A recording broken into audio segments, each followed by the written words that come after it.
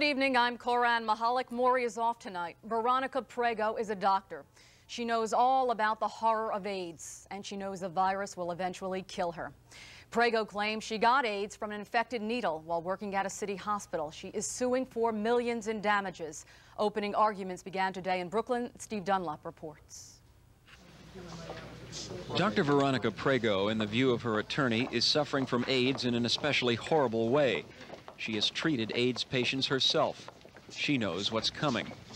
7 years ago this month, the 32-year-old Argentina-born doctor was an extern at Kings County Hospital and was stuck by an AIDS-infected needle she says was left behind by another doctor following a test on an AIDS patient. You're going to hear how a needle was left in the bedding among refuse and garbage.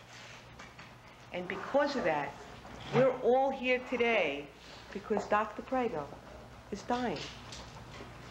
You'll hear how she went on with her life with no symptoms of AIDS right up until that weekend in November 1987 when she started to gasp for air and was rushed to Montefiore Hospital.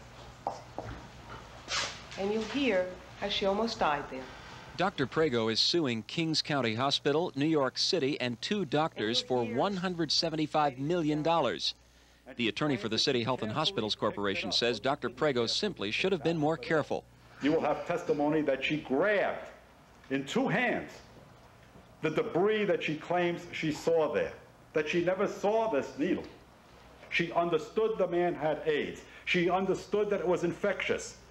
And she is grabbing. She uses the words grab. I'm not using them. You'll hear it from the testimony that in this case, that she's grabbing and she gets stuck. Well, is that a careful way? Now, do we have to train somebody not to grab? Dr. Prego was seen taking medication shortly before the lunch break. Her attorney later said it was the anti-AIDS drug AZT. She left the courtroom looking pale and tired and did not return for the afternoon session, but she is expected to testify later this week.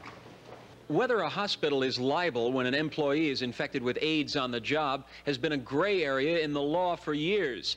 Those involved with this case say it's the first of its kind in the world. So doctors, nurses, and hospitals will be watching it very closely. In Brooklyn, Steve Dunlop, Fox News, Channel 5.